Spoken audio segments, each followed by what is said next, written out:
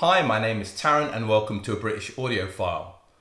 About 2 weeks ago I produced a video where I compared the bass response of 4 very different types of designs of loudspeakers. There was a sealed box, a ported design, one with a passive radiator, and these things behind me, the Celestion 300s, which are 28 years old and are a transmission line design. And it turned out that in terms of pure bass response, that the Celestions came out on top. So I thought it's time to post a kind of formal review of these speakers and ask myself a couple of fundamental questions. These speakers were £1,000, £1,200 I think in the walnut finish 28 years ago, and the equivalent model today you'd argue would be about £2,500. Well, how does this compare with products at around £2,500? And if you're buying it second hand for £300, £400 maybe, what kind of value does it represent? If you're interested in finding out, that's what this video is about.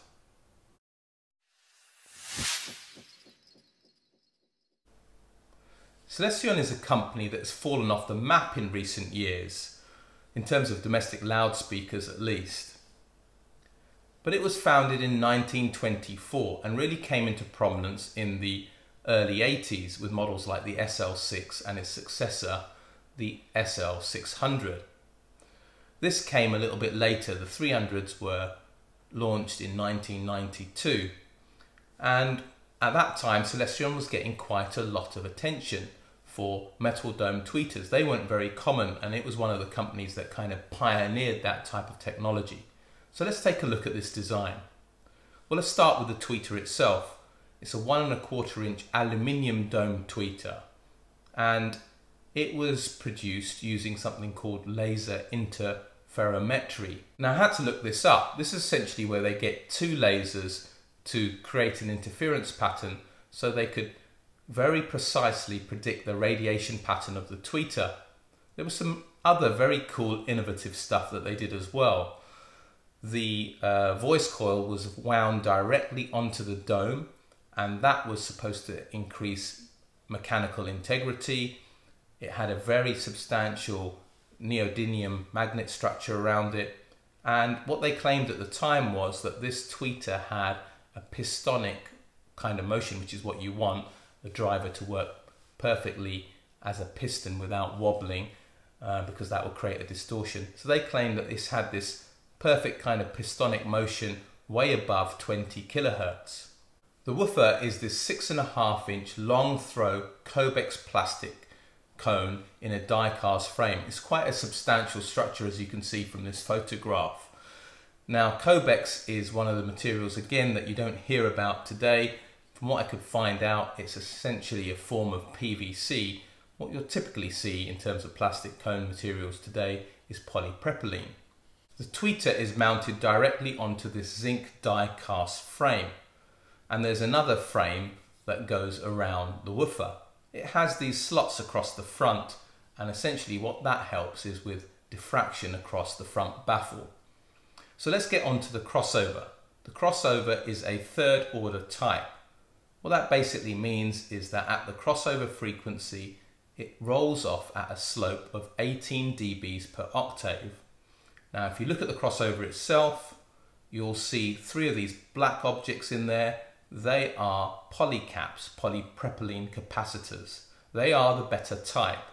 That's what you want to see.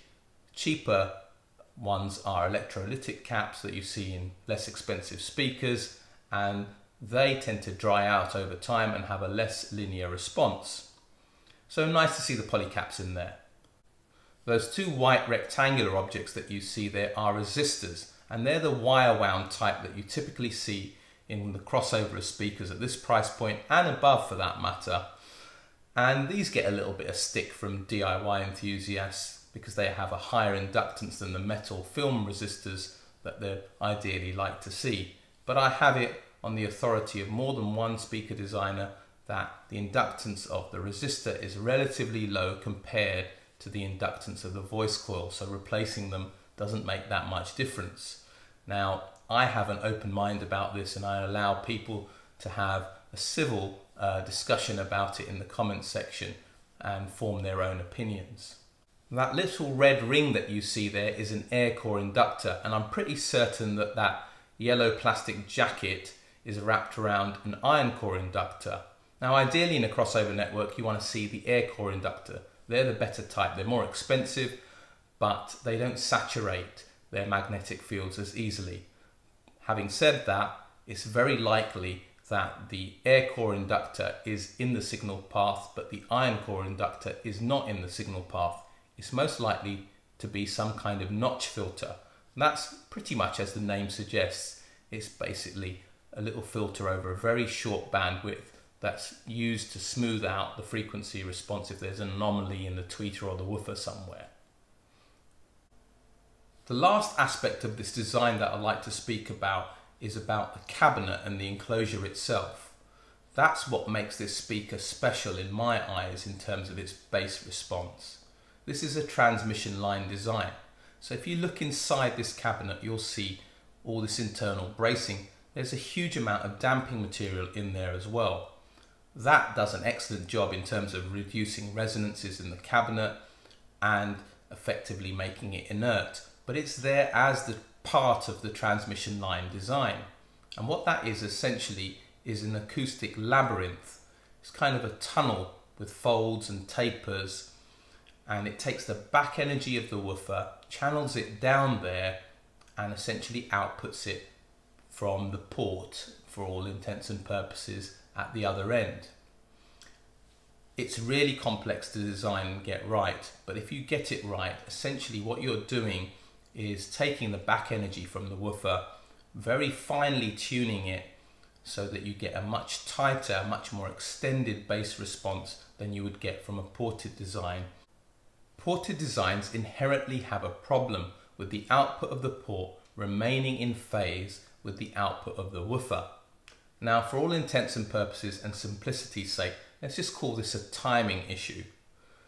At the resonant frequency of the port's output is in phase, but the port is also producing frequencies slightly above and slightly below its resonant frequency. And at these frequencies, to some degree, greater or lesser, it's out of phase. This results in ported designs typically having a nice extension to the bass, but a slightly flabby bass because of this timing issue. Sealed box enclosures have their own problems as well. Sealed box doesn't have a port, so there's no phase problems from there, but it doesn't have the bass extension as well. What it does have is a very tight and punchy bass because you're using the back energy from the woofer to effectively act like a spring and move the woofer in and out very quickly. That's what we mean when we say it's got very good transient response. A transmission line done correctly, now that's a big if, done correctly because it's really complex to do, is essentially the best of both worlds. You're taking the back energy from the woofer, channeling it down the transmission line. It still has an excellent transient response, and essentially because you're sending it down that line, you're absorbing a lot of unwanted resonances and frequencies. You can finally tune the output so it remains perfectly at phase at the desired frequency. Now that's normally the first quarter wave kind of point. So if you look at sine wave that goes up, down and up again, that first quarter point resonance, that's what you're trying to exploit with a transmission line design. So really complex to build, but done right, essentially could be the best of both worlds.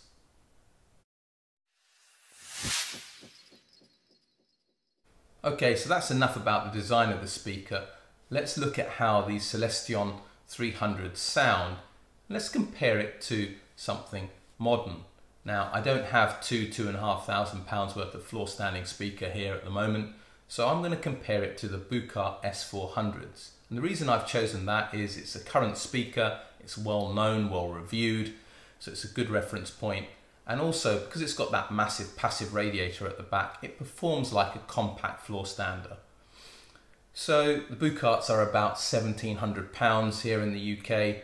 This was £1,200 28 years ago in 1992, arguably 2.5 grand today. Fair comparison. Let's start with the bass. The Bucharts, in my room at least, go down to around 35 Hertz. The Celestions here dig a little bit deeper, maybe down to around 30 Hertz. The Bucharts have good bass weight, given their size, extremely good bass weight, but as you'd expect from a bigger speaker, these have even more bass weight. Now, this is where you'd expect a smaller speaker to come back. You'd expect the bass to be faster and tighter on the smaller speaker. And again, the Bucharts perform well in this category. They'll see off most speakers in terms of their bass weight within their price category, but they won't see off these speakers. These speakers are tighter and faster and weightier and more extended. In terms of bass response, I have hardly heard anything that can match these at anywhere near this price point. So in terms of bass performance at least, the Celestions are the clear winner. So let's talk about the mid-range. Let's start with the lower mid-range. That's that 150 to 300 Hertz region which you associate with warm and kind of woody sounds. The Bucharts are very full and rich in this area. It's a fundamental characteristic of their sound. And the Celestions are a little bit more reserved in that characteristic. It's kind of a little bit leaner and drier in that area. So it's a personal taste which one you prefer. If you go through the frequency bands and we talk about mid-range in general, the Bucharts produce vocals extremely well. They soften slightly leading edges, and the Celestions are a little bit more forward in this regard. Leading edges are a little bit more defined, but in terms of ultimate resolution, the Bucharts have it over the Celestions. They're a little bit more resolving. You can pick up fine details in the sound more easily in the Bucharts than you can in the Celestions.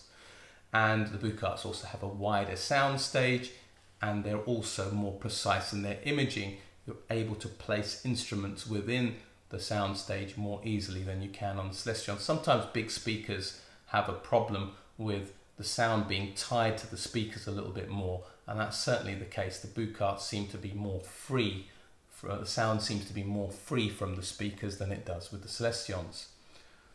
The upper mid-range, I have criticisms of both speakers in this area. The Celestions tend to be a little bit forward and a little bit aggressive with harsh recordings. You'll know about it with the Celestions. That metal dome tweeter shows itself. Back in the 90s, I don't think they'd quite got it perfectly under control and tamed, and it has a little bit of a bite and a little bit of an edge to it.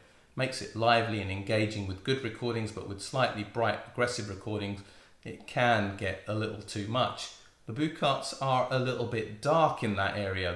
They're kind of quite reserved and hold back in that kind of 2,500 to 5,000 Hertz range. Proacs that I have, I think, are spot on, right in the middle in that particular upper mid-range.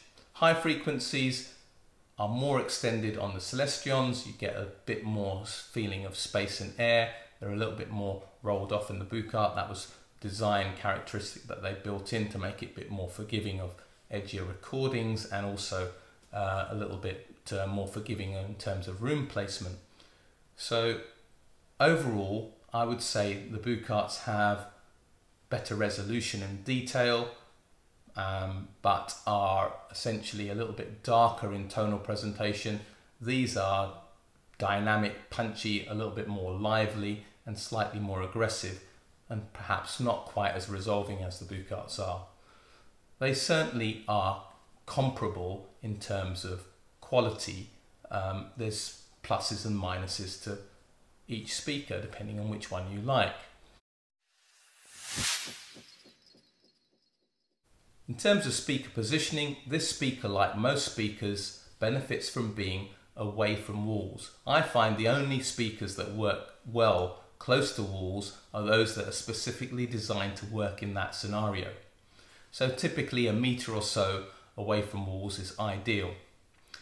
But these speakers, even though they produce a lot of bass, they have very tight bass, and you can put them closer to the wall than you would ordinarily expect a speaker of this size that produces this much bass to do. So as you move the speaker closer to the wall, of course the bass is going to get a little flabbier and you're going to get more bass in the room, and you could potentially overload small rooms with the amount of bass energy that you have. But they're a little bit more flexible than perhaps a typical floor standard with a ported design around this size. Partnering equipment, over the years I've used these with a bunch of amplifiers. They normally run with my Technics dual mono that's in for service at the moment, but that's what I normally run them with. That's got 120 watts, two big power transformers. It's a dual mono design. It has the power and the grip to really get hold of these woofers and get the most out of the bass response. But I've run them with a 200-pound Marantz amplifier. They're an 8 ohm load. I haven't got the impedance plot from 30 odd years ago, but I don't expect there to be any unusual dips that put a huge amount of demand on your amplifier, because I've run them with pretty much entry-level amplifiers and they're fine. Of course you don't get the same level of authority and grip and control of the woofer that you get with more expensive amplifiers, but it's manageable. I've run them with 500-600 pounds worth of R-cam amplifier, 60-70 watts per channel, and that worked particularly well as well. Not as good as the Technics, that's more powerful. So they benefit from having bigger, more powerful amplifiers to keep control of that bottom end and get the most out of them, but they don't represent any particularly demanding load for amplifiers. They're 84 dBs in terms of sensitivity. Now that's a low sensitivity design. They've gone for bass extension here rather than sensitivity. As a speaker designer, you're normally trading one for the other. So if you listen in a large room or you like to listen loud, you're going to need watts. And in any case, this is a speaker that benefits from having a bit of muscle and a bit of power out of there, because the key defining characteristic of this speaker is its bass performance. And to get the most out of that bass performance, you need a little bit of power and a little bit of control, as I spoke about earlier.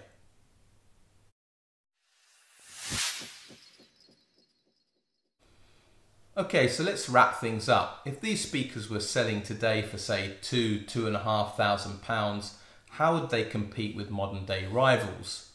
Well, I can judge that based on the comparison I've done in this review with the Buchardt S400s and other speakers I have here that I've kept out of this review for simplicity's sake.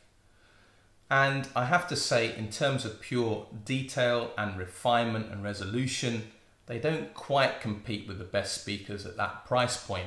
They're not miles away, but they're not quite there. Things have progressed a little bit in the last 30 years.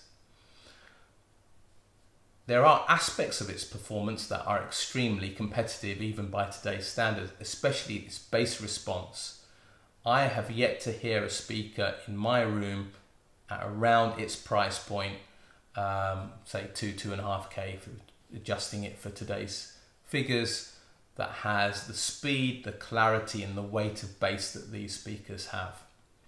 This is a speaker that's a lot of fun to listen to because of that excellent bass response. It has a slightly forward mid-range, which just gives it a lot of engagement, and a nicely extended treble.